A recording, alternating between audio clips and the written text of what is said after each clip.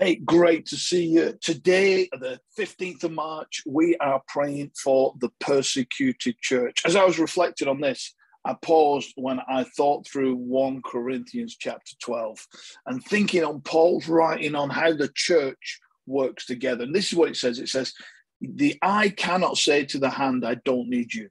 And the head cannot say to the feet, I don't need you. On the contrary, those parts of the body that seem to be weaker are indispensable. Just hold that for a minute, indispensable. And the parts we think are less honorable, we treat with special honor. The parts that are unpresentable are treated with special modesty.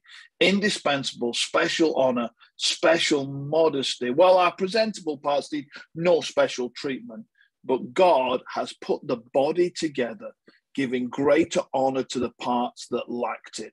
So there should be no division in the body, but that its parts should have equal concern for each other. This was where I started. If one part suffers, every part suffers. But when I read back, I realized the weight that Paul is putting on how we think of those that feel them are weaker, that feel less honorable in the way they've been treated, and those that at the moment may look unpresentable. We have a responsibility to do something about that, because when one part suffers, every part suffers. And when one part rejoices, everyone rejoices. And then he hits with verse 27. Now you are the body of Christ, and each one of you is part of it. I've always loved the verses, the connectivity, the reliance on one another. But when we turn our attention to the persecuted church, these verses carry a weight that probably I hadn't considered properly.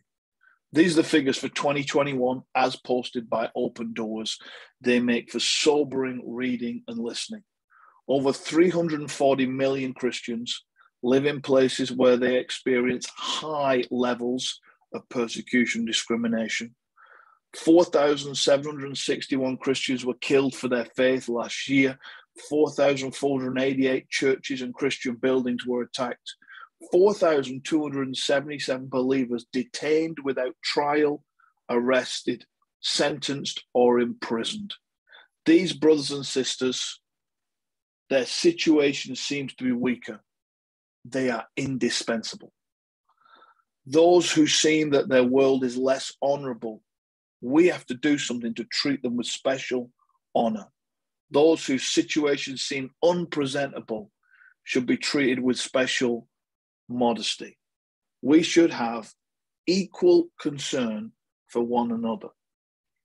Tonight, if you're on the prayer meeting watching this before 7 o'clock, join us. As a great friend of mine who leads CSW is going to be with us to talk about some of this and help us to pray.